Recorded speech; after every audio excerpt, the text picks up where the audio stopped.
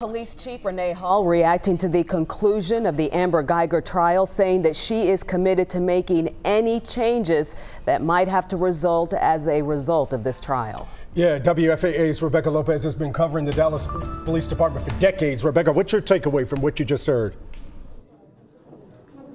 Well, clearly there will be that huge internal affairs investigation, which we were expecting was coming. There's been people in the community that have been calling for the investigation into Sergeant Mike Mata's actions that day and some other actions of police officers, and did they follow their general orders. So that is not surprising. Now, some of what she said as far as not rendering aid, that is stuff that is taught at the academy. There are already classes, so some of the stuff is already in the general orders. Now, did they follow them properly? That's going to be something, obviously, that they're going to want the Dallas police officers to perhaps get refresher courses. Sometimes they add extra courses and things like that. But some of this stuff that she is talking about is already in place at the Dallas Police Department, and they have made great strides in dealing with officer-involved shootings and been very public about dealing with some of those shootings, and pretty transparent. Chief David Brown made a lot of changes involving the community and also how they respond to officer-involved shootings. So some of this stuff is in place. Are they following it? Well, that's the stuff that they're going to have to look at in internal affairs and who didn't follow the general orders.